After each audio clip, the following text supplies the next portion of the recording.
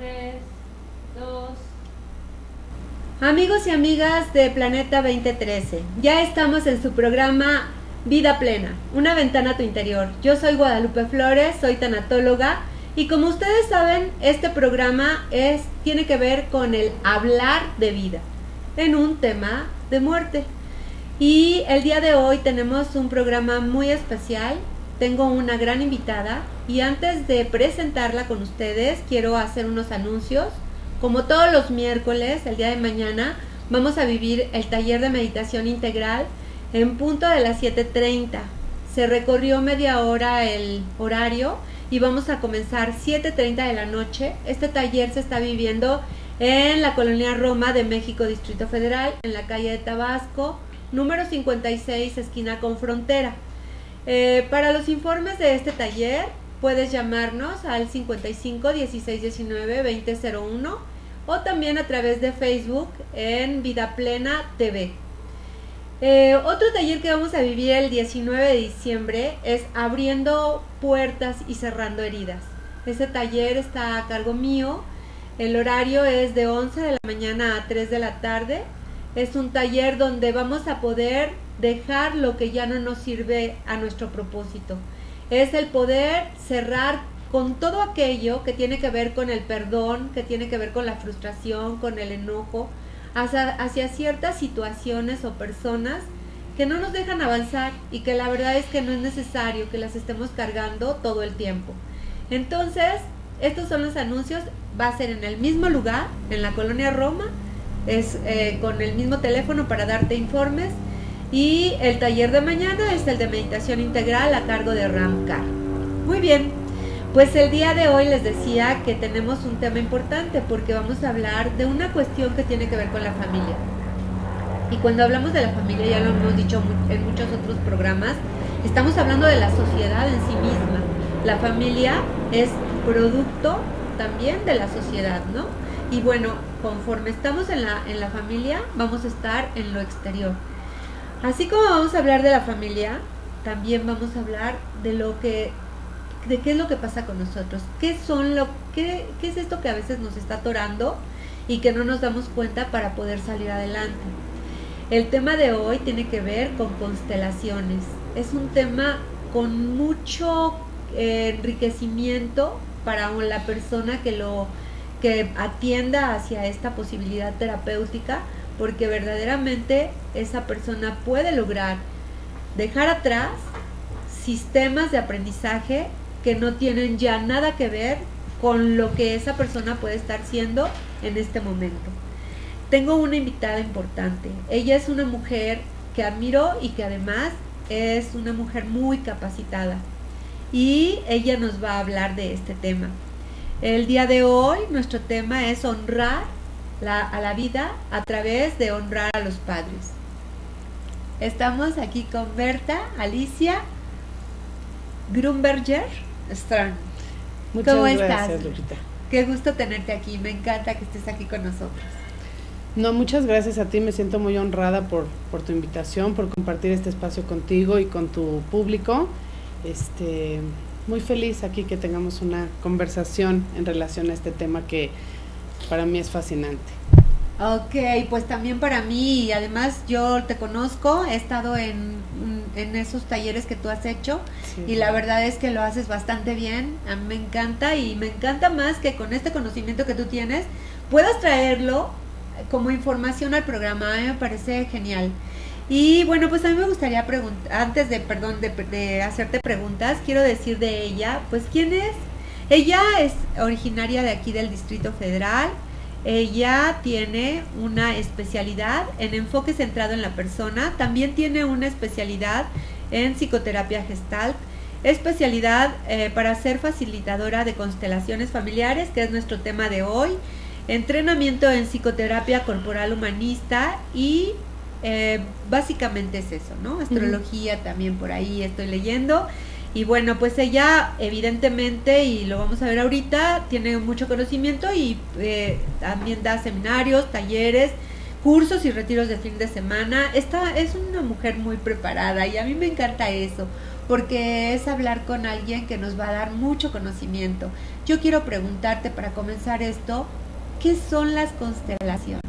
¿Qué entendemos por eso? Mira, las constelaciones familiares, Lupita, es mirar más allá de lo que nuestros ojos pueden ver. Es un enfoque, una metodología terapéutica en la cual se permiten clarificar las dinámicas familiares, sacando a la luz las lealtades invisibles que por amor nos hemos adjudicado. Uh-huh. Con este trabajo terapéutico, con este enfoque, se hacen movimientos emocionales, movimientos del alma, que nos permiten tomar nuestro lugar dentro de nuestro sistema familiar, tomar el lugar que nos corresponde dentro de nuestra familia, y de esa manera podemos fluir libremente en todas las áreas de nuestra existencia. Okay. Básicamente eso es una explicación breve de lo que son las constelaciones. Fíjate, yo te escucho decir que es como acomodar de manera espiritual, así lo estoy entendiendo. O sea, son las emociones, pero estás hablando del alma, estás hablando de algo tan importante como estar bien alineados con nuestros ancestros y que álmicamente podamos estar en una situación de prosperidad en nuestra vida a través del reconocimiento de los ancestros. ¿Es así? Sí, efectivamente, es reconocer a nuestros ancestros, tomar de ellos, darles un lugar en nuestro corazón, en nuestra vida, y de igual manera tomar el lugar que nos corresponde, no pretender tomar un lugar que no nos corresponde, porque eso es muchas veces el origen del sufrimiento y del caos en el que podemos encontrarnos a veces. Ok, fíjate que yo leí algo que tú me escribiste cuando hablamos de tu tema, que me llamó mucho la atención y yo te quiero preguntar. Tú me hablas de la importancia de tomar a los padres para poder tomar la vida. A mí me generó así como, wow, para poder tomar la vida. Porque si estamos hablando de tomar la vida, estamos hablando de todo, ¿no? De yo, el lugar que ocupo en mi constelación familiar, como hija, como madre, y además yo misma, ¿no? Con mi propia situación de vida, hacia dónde voy, la pareja, como que todo, a eso me sonó, pero no sé si está bien. A ver, tú dime. Mira, los padres no solo nos dan la vida, también nos dan la energía que se requiere para vivirla. ¿No? Es como si nos dan un coche, pero también nos dan vales de gasolina. Entonces, cuando nosotros podemos tomar plenamente a nuestros padres, tenemos la energía para poder fluir y poder llevar a cabo de una manera más óptima nuestra vida.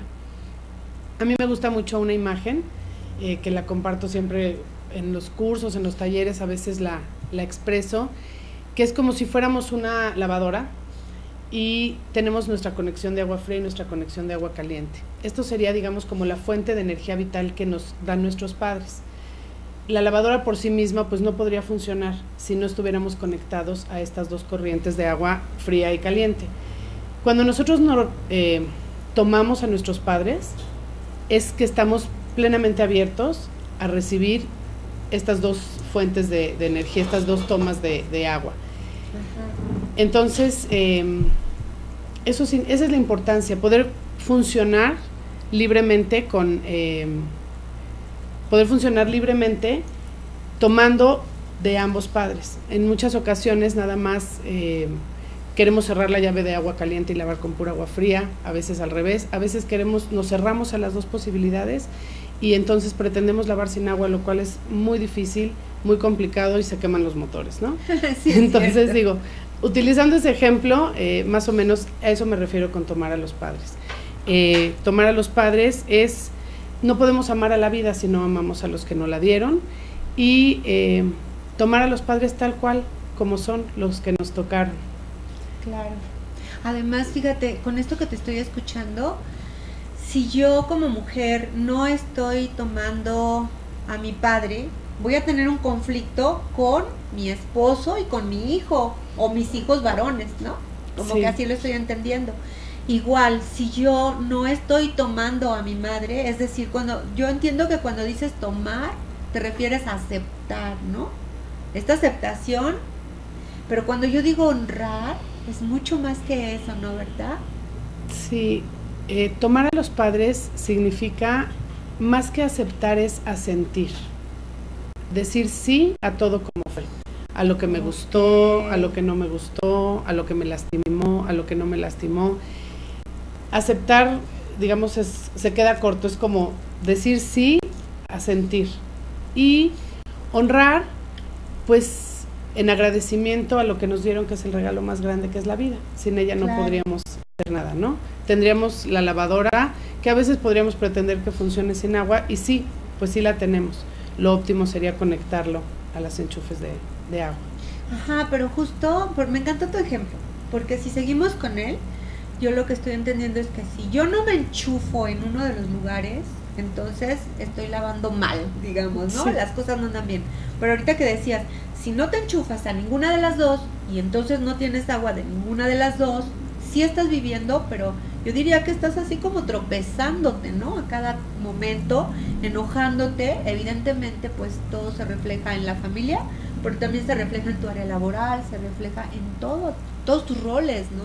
Sí, en cuestión de salud, de prosperidad, de relaciones, pareja, pues en todo lo que es vivir. Ok, y supongo que esto a veces no es consciente, ¿no? Cuando hablamos del ejemplo sí pareciera consciente, pero creo que esto está más... Sí, sin duda, cuando hablamos de las lealtades invisibles, esto es lo que es invisible e inconsciente, ¿no? Una vez que lo trabajas en una constelación o en un trabajo terapéutico de constelaciones, pues sale a la luz, lo hacemos consciente y de esa manera es como nos podemos reconectar, digo yo, reconectar a nuestros padres y así poder fluir libremente tomando el lugar que nos corresponde. Ok, fíjate qué interesante, dijiste las lealtades. A mí eso me encanta porque me da como mucha curiosidad. ¿Cómo es que yo establezco una lealtad? ¿Cómo aprendo a hacerlo? Y no me doy cuenta a lo mejor, ¿no? A lo mejor yo estoy en una lealtad con mi madre o con mi padre en contra de... Eso es lo que estoy... ¿Entiendo bien? Uh-huh. Es así como si yo estoy en una lealtad contigo contra alguien más, ¿no? Contra un tercero. Uh-huh. Y en este caso, si yo estoy en lealtad, por ejemplo, con mi mamá, a lo mejor tengo un conflicto con mi papá o viceversa, ¿no?